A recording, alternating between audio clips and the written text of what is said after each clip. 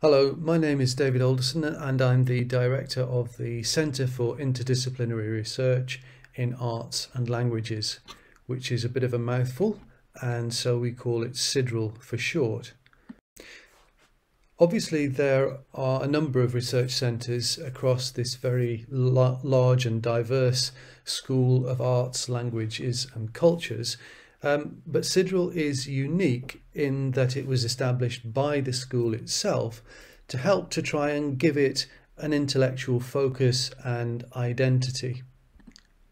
And to do that, it organises a large number of events every year, many of them of interest to and even aimed directly at postgraduate students such as yourselves.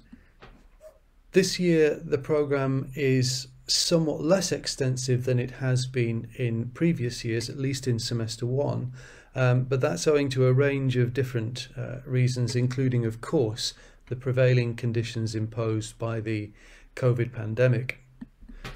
Nonetheless, we've got some fascinating and exciting events coming up. Our flagship series is a public lecture series that we host, one that features eminent academics in their fields from across the world. Normally, of course, we would bring them to Manchester itself, but this year, as with so much of the many of the activities that we're conducting, this series will be held online. The public lectures focus on a specific, broadly defined theme every year. In the past, as you can see from the instances I've put up there on the slide, we've had the themes of work, leisure, culture, and public intellectuals, popularity and populism. Those are just instances of the kind of themes we feature. In the coming year, you'll be surprised to learn, the theme is crises and recoveries. We thought we'd better inject an element of hope into the theme by including that category of recoveries. As I speak, I'm still putting the finishing touches to aspects of the programme, but we have 3 public lectures already firmly inscribed in the diary. We begin by addressing the crisis in relation to race and policing, highlighted by the Black Lives Matter movement. As our own Ethna Quinn from American Studies here talks about her fascinating research in recent years into the way that rap music has been used in court cases to convict people of often quite serious offences. And in her paper, Ethna is going to be talking about a notorious case from back in the 1990s, a murder case from Manchester itself. In our next lecture, we stay with music, but move on to think about music of a different sort when Sarah Price of the Sheffield Performer and Audience Research Centre at the University of Sheffield will talk about the crisis in classical music.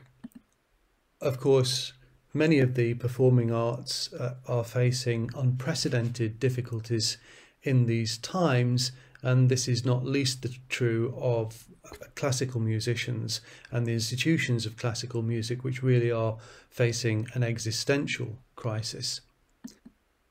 Sarah will be talking about the extent of that crisis and attempts to address it and look forward to the future. Moving on to the 24th of November, we changed the focus rather abruptly when we welcomed Diana Maynard of the Department of Computer Science. I said this was an interdisciplinary research centre from the University of Sheffield. I can say less about the work of Diana at the moment because she tells me that this is new work that she's developing. But she's been focusing recently on the abuse and intimidation of journalists in a world in which the control of information is becoming an increasingly urgent political matter. Those then are our public lectures, the ones that are organised to date at any rate for the first semester of the academic year. In addition to these, CIDRAL also holds key ideas seminars, and these are aimed specifically at postgraduate students such as yourselves. Attendance at these is voluntary, of course, and the atmosphere in these seminars is informal and designed to introduce people to, for instance, the ideas of a particular influential thinker, somebody whose work has been important across a range of different disciplines. Or it might look at a particular term or theme or theoretical tradition. It might look at affect theory, for instance. Or, as in the case with a seminar recently, at the notion of creative industries. In the past, these seminars have been given by those visiting academics who have also given the public lectures. But this year, of course, given that we don't actually have those people coming and attending Manchester, I'm relying very much on the goodwill of my colleagues across the university. And we have two seminars on the books at the moment. The first of them takes place on the 4th of November, 12 o'clock on that day, and will be given by two of my colleagues from English and American Studies, and they'll be talking about their forthcoming book titled New Directions in Post-Colonial Studies. That will be followed on the 18th of November by Sheena Kalail, who's a novelist and also a senior language tutor here at the University of Manchester.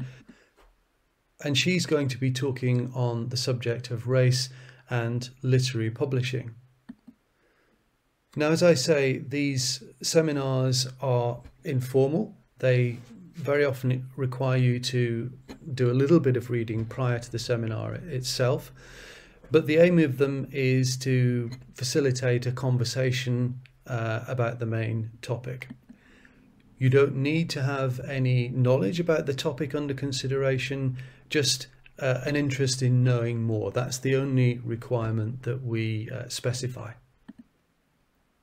Over the course of this semester and next, I'll be publicising events in various ways, not least by distributing emails to you all, advising you of forthcoming events. So you will be reminded about these events, the ones that I've just been talking about just now. And I look forward to seeing many of you at those events. Meanwhile, I'll just say for the moment, there will be much more to come in 2021. So from me, welcome to CIDRAL and welcome to Manchester.